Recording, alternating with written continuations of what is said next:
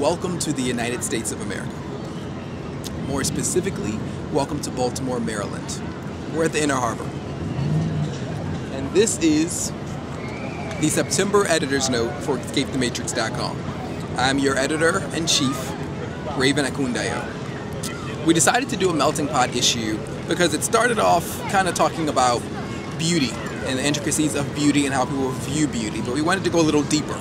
So we decided that we wanted to do the melting pot because honestly, Escape the Matrix is made up of a lot of different types of religions and personalities and sexualities and colors. So we figured let's make an issue that's actually dedicated to that. So I'm not going to spend a lot of time in my editor's note actually talking about what articles you could find in here, but more so the beauty and the difference of culture and race and sexuality. Take a walk with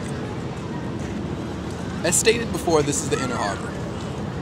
Around me right now are so many different types of people. That makes up the beauty of the United States. Now, of course, with me being who I am, I have many issues with the United States as a whole. But one thing that I do love about it is that it honestly is a melting pot. And when you come to the Inner Harbor here in Baltimore, every single day you get to see tons of different people, tons of different colors. There's so little that we actually know about people. But one thing that we can see is what's on the outside.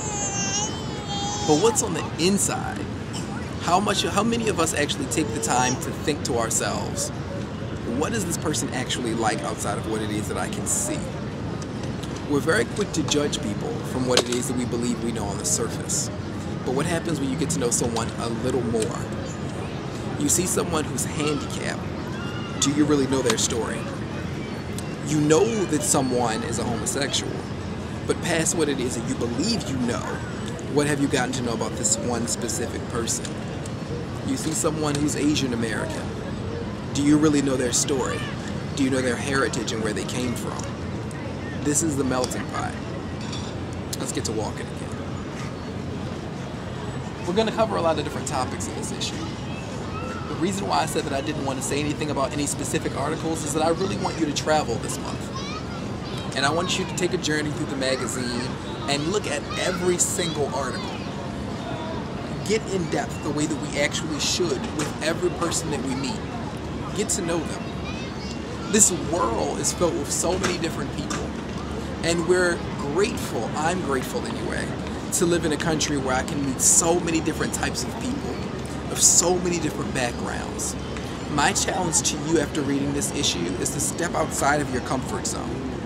Take the time to get to know some people that you normally wouldn't take the time to. It's a beautiful thing when you do. For now, I'm going to leave and take in the energy of all of these different wonderful people. And we'll see you next month for our entrepreneur issue. Until next month, this is your editor-in-chief, Raven Ekundayo, telling you as always to be peace.